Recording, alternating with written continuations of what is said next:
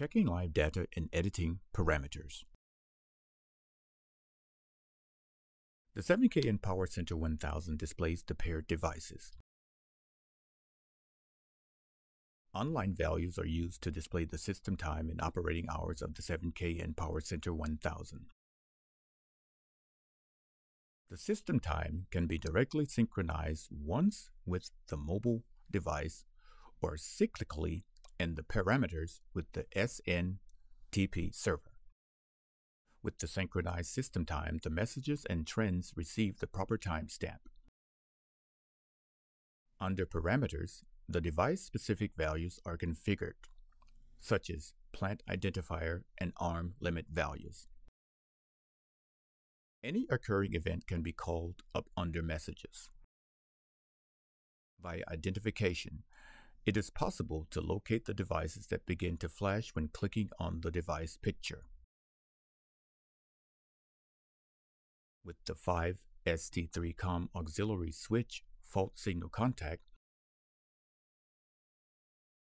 alarm limit values, such as the number of mechanical operating cycles, are configured under parameters, as shown here. Further device-specific values are configured the same way.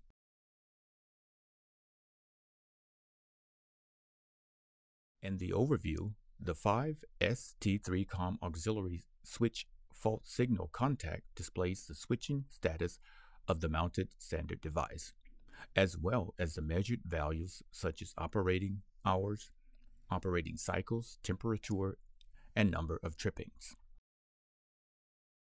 Tripping the mounted device, e.g. by tripping the test button or switching it off manually, increases the number of mechanical operating cycles.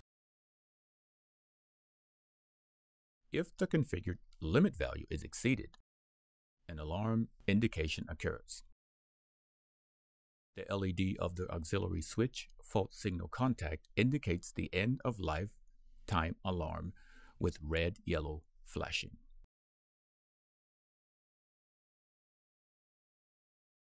The 5SL6 COM miniature circuit breaker displays measured values such as current, voltage, power, energy, frequency, temperature, operating hours, along with the number of mechanical operating cycles and trippings.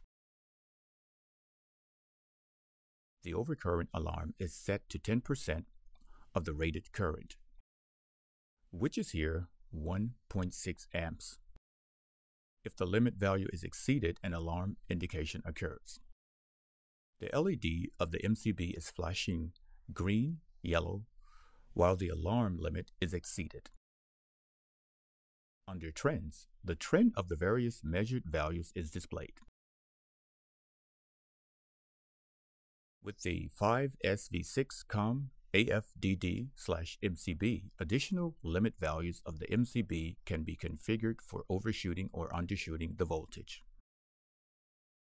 The cause of the tripping is indicated and can be differentiated between overload, short circuits, and additionally between parallel or serial arc faults. If the configured limit value of the current is undershot, an alarm indication occurs. The LED of the AFDD MCB indicates the alarm with green, yellow flashing.